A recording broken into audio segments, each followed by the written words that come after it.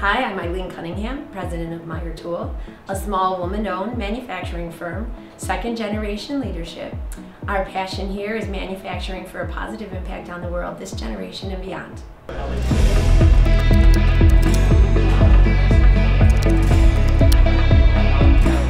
I am a second generation leader. My dad started Meyer Tool back in 1969. Before Meyer Tool even existed, he was a machinist at Argonne National Laboratory, where they worked on crazy cool stuff for their national, basic science initiatives. And that's where he really learned to machine this complex equipment that we are known for today.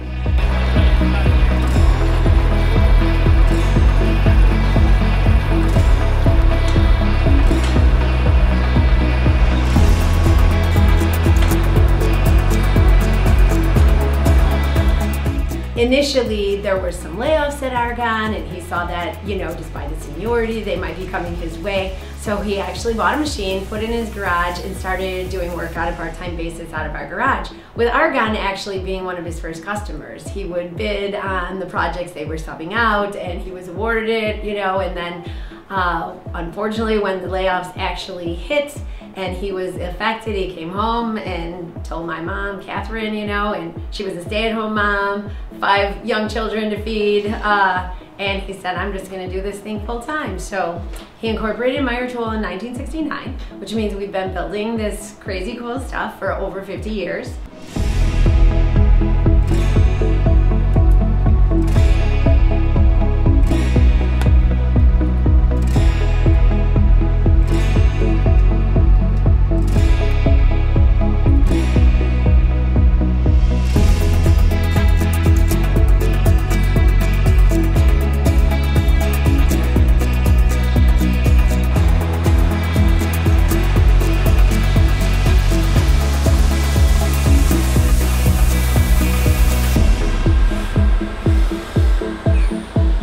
My dad's whole premise was, if you could machine one thing, you could machine anything. And so he wasn't a big fan of being involved in, machining 1,000 screws or high production stuff. So he really stayed with his roots at Argonne and expanded into supporting all the national labs across the country, international labs, university market. And so that's where we got some of our start as cryogenic vacuum and pressure specialists. We have a bunch of little tubing spools in here that we had Shannon weld in.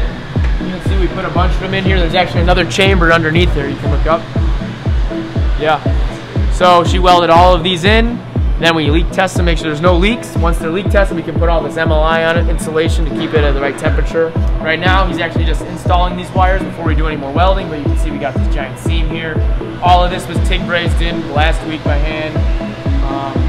And then we got a whole other, we're gonna put another one of these up here, and then we're gonna put it inside a giant shell, and you're not gonna see anything on the inside of it. So it's very important that every step of the way we test everything. We have to test the wires when it routes them, we have to weld it, we have to test the wires again, we have to leak check it, make sure there's no leaks.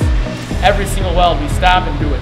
Leak test, wire test, and cold shock test. So we use Inventor to help us orientate this thing. Obviously this goes on a certain way, so we have to make sure that this pipe and that pipe are all correctly oriented so that the top shell can fit on. And then all that's oriented so that it can fit all the inner spooling. So we gotta make sure it's all oriented correctly. We gotta hit tight tolerances here. We make really, cool stuff, but it also is very confusing. So we need something like Inventor to keep us, competitive with it. I was being groomed as a successor in 2005, 2006 when my dad, had his untimely illness, and I've taken over since then. Today, we are grooming our 3rd generation successor. So we have 3 people who have stepped up and want to be next generation leaders. You'll be meeting them in the video. Kenny Jr., Christian, and Eric. Kenny Urban, machine shop supervisor here at Meyer Tool. I'm in charge of the machine shop, but I'm also in charge of the IT section within the building. When it came to our software, we were always using Autodesk for Inventor. but we wanted to bring ourselves into the next technology in the machine shop. So that's when we started to implement CAM. With CAM, we picked up Fusion 360 first. And now almost all my guys out on the shop floor use Fusion 360, along with the engineers also use Inventor. And then with our 5-axis, now that we have a 5-axis machine, I use Powermill. NexGen's been able to help me with that based on the knowledge that they share with best practices, with their tickets of troubleshooting. I can send a ticket in and have some of the best people come forward and be able to show me how to get the job done. It was the seamless capability of having an Inventor file, an IPT file, be able to open up in Fusion 360 or let's say Powermill. Because we use the same platform, all of our work could be interchangeable.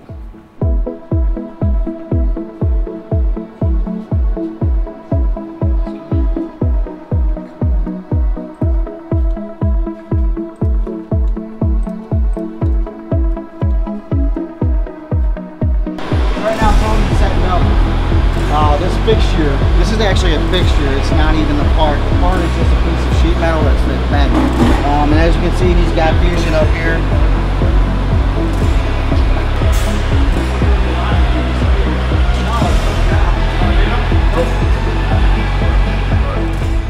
So I'm Christian Cunningham. I'm the manager of the business development team here at Meyer Tool Manufacturing. So we're a woman-owned business who's been building the impossible for the last 50 years, right? We mainly specialize in vacuum, pressure, and cryogenic technologies, but that's not what we're limited to, right? We have diversified solutions that from engineering to machining, welding, and testing that allow us to build anything that you have to offer. Yeah, and so the way we build the impossible is our reduced project risk process. So what that is we work collaboratively with customers from the quotation phase through the entire fabrication of the job. Many times when things come in here, before they leave, they may look completely different than what the customer had anticipated, right? We are no stranger to working with customers through 2, 3, even 4 design iterations here at Meyer Tool. And that's what really makes the difference and separates us from other manufacturers. So we got these things here, the helium mass spectrometers. Fancy way of saying it, it's a leak detector. What it does here is it pulls vacuum on anything we have, our vacuum vessels, any type of shell, any type of vessel, we can pull vacuum on it using this machine. And it's built to sense helium, our second smallest element. So, you know, if helium can fit in there, it's a leak. If helium can fit in there, probably not a leak. So what it does is it's connected to a vessel, say, we can pump this down and I can spray this weld here. And then if this machine yells at me, that means I'm spraying outside with helium. It knows that helium is getting through here. Sucking the helium through the weld, going in the machine and letting you know there's a leak inside the weld. This thing, it knows when the helium's in the system, so it'll scream it. You gotta fix it. And how do we fix it? We either grind it out, weld over it, or we just get a whole new one, you know? So pretty helpful machine, especially for the line of work we have here, because everything we do has to be leak tight. All right, my name's Ed Bonema. I'm VP here at Meyer. I've been here close to 35 years, not quite yet.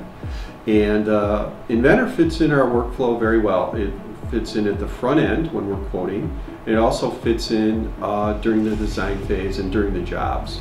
So when a quote or a request comes in from a customer to engineering, we may have 2 different ways we use Inventor. One is when we get just a step file, generally, from a customer with no drawings. It may be complex, it may be simple, but it takes a little bit of time to pull that into Inventor, convert it to an assembly, disassemble it into the parts, and work out exactly what they want us to build. Then also sometimes we get design builds, where it may be a simple thing or a complex thing that we have to model the components together to make sure things fit before we feel comfortable quoting it. And then of course in the design phase, if we're designing and building something, we're using either customer models or our own models to develop fabrication prints for the shop. And then also vetting models for the shop so they can use that direct from CAM to CAD, or CAD to CAM, excuse me, in the machine shop. Seeing something that was a 3D model or a napkin sketch translated into a really value-added part that goes out the door and changes the world. Whether that's in a particle accelerator or a semiconductor application, or they're making jumbotrons or a medical device. We build the impossible and we change the world in a positive way. This very complex item that we have actually been building since the 1990s, variations of this, and you can see this is very complex cryostat.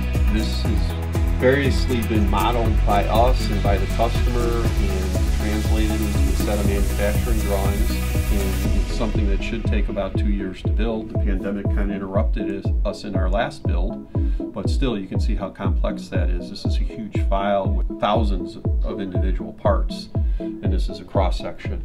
So we feel that we also fulfill my dad's legacy on the people component. He cared very much for the Meyer Tool family, his second family. We know that our strength is definitely in our people. So most of our projects do span the variety of departments. Every hand pretty much has been able to touch every project. So we all feel fulfilled when something goes out the door. What we do can be pretty tough some days. We're a lot of problem solving, you know, challenges out there on the floor, and so we really try to maintain that friendly, collaborative atmosphere, that family atmosphere in here, so that everyone feels comfortable asking questions, everyone feels comfortable brainstorming and problem solving, and then, you know, that's how we build the impossible. That's how we get it to come together. We do really embody that whole knowledge sharing and, you know, skill development and continuous improvement here, and that's a lot where like NexGen comes in, because, you know, you guys are providing us with your latest technology, and that's the tools that our employees need to work, you know, smarter, not harder, and to be able to continue, you know, moving forward on that next generation and the harder stuff that comes our way.